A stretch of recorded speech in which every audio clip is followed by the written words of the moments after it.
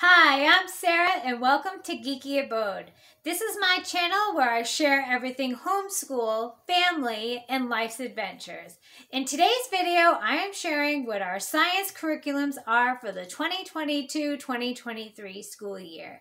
We are a secular family with an eclectic style to our schooling. I have two children that I've been homeschooling now for almost 6 years. My daughter will be entering the 4th grade and my son will be entering his 2nd grade year. I am so excited about the science choices that I chose this year. I may have even chosen more than I can handle, but I'm just excited to dig into it and have us explore and learn and just have a lot of fun. The first option that I chose is one that I haven't seen a whole lot of information about on YouTube, but I'm excited to dig into it, and I will share more throughout the year as we experience and explore this curriculum. It is Scientific Connections Through Inquiry. This curriculum appealed to me because I feel like science is extremely difficult as a secular homeschooler. First, you have to dig through and eliminate any of the religious options that aren't the best fit for you. And then you're left with limited options. And then sometimes a lot of the options focus on nature or focus on earth science and don't hit all of the other science concepts. And that's where Scientific Connections Through Inquiry is different. Scientific Connections Through Inquiry hits a variety of different science concepts within one school year. What we're looking at is, let's see. During one school year, we'll be exploring, first is the baloney detection kit, which I love. The curriculum starts off with the baloney detection kit, which is teaching you the concepts of how to look at science in different ways and not automatically believe the first thing that you see. What you'll be learning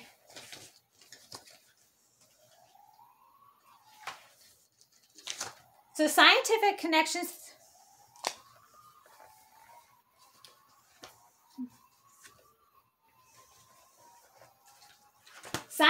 Connections Through Inquiry goes through a variety of different science concepts in 1 year. You'll be learning about organizing things into categories, distinguishing living or biological, natural earth, and human-made things, solids, liquids, and gases, and change with temperature, making things go, the concept of gravity, the plant and animal kingdoms, distinguishing plants and animals, air as a substance and the concept of atmosphere, day and night in the Earth's rotation, matter's particulate nature,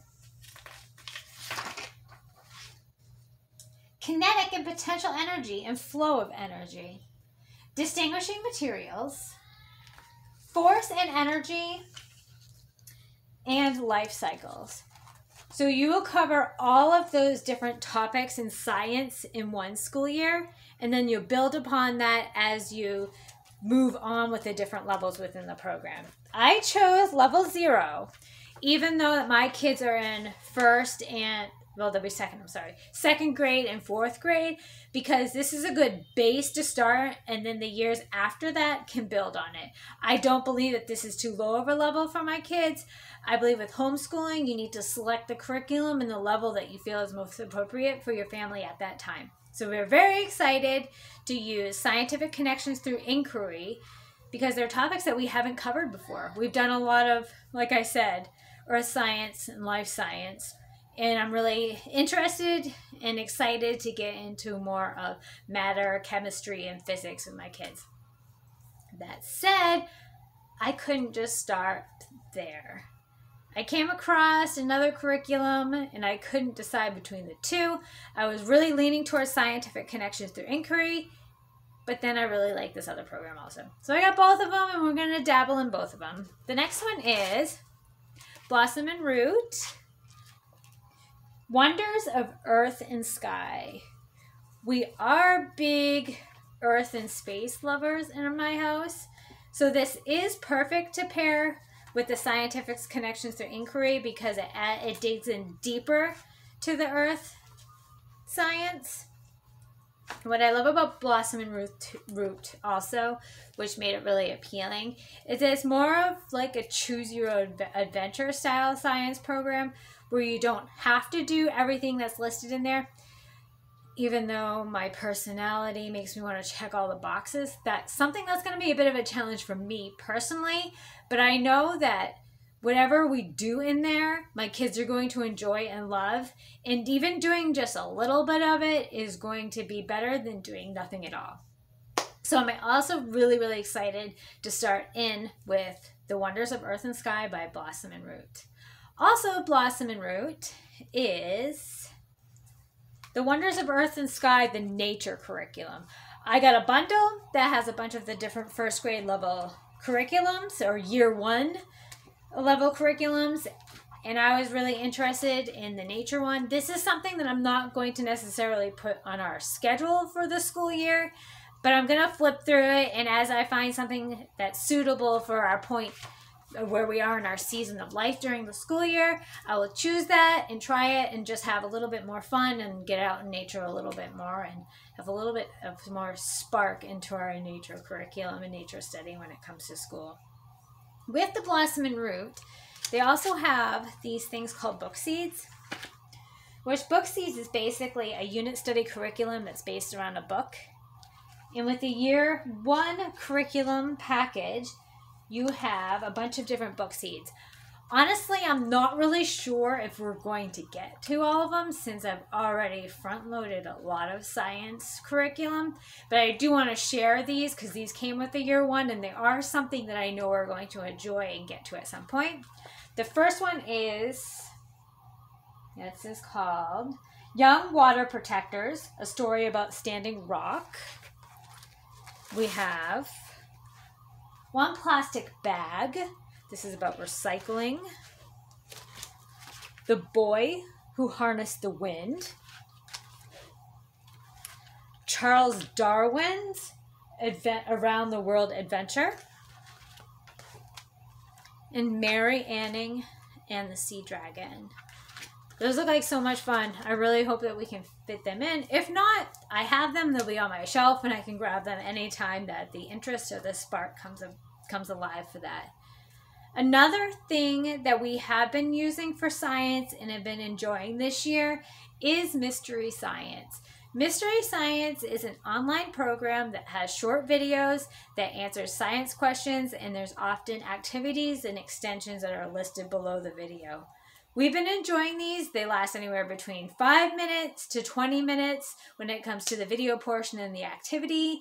It's something we're going to continue with. We'll hit the topics if they coincide with some of our science topics that we're studying, or we'll just pick them up during seasonal time. Sometimes there's ones about Halloween or Christmas, but Mystery Science is something that we've really been enjoying, so we'll be doing that. Won't be necessarily on the schedule, but it will be something that we'll be doing during the year to enjoy a little bit more extra science. So there we have it. Those are my science curriculums that I've chosen this year. Hopefully I didn't choose too much, but either way, it's the beginning of the school year and I'm excited to give it a try. This is all new to us. The previous year we basically done a little bit of Harcourt Science, which is an old school textbook, or Mystery Science, or some unit studies. So this will be the first time that I have a couple of different curriculums and a couple of very new curriculums. So it's exciting. I love curriculum. It's exciting. Let me know down below if you've used any of these curriculums and if you love them, and give me any tips and advice on how not to overload. That could always be helpful. Either way, I'm linking this curriculum down below, and please hit the subscribe button and notification bell so you don't miss out on any content that I'll be posting. I will keep you updated on how these curriculums go for us and how well we're enjoying them and what my impressions of them are. And thank you for watching. Bye.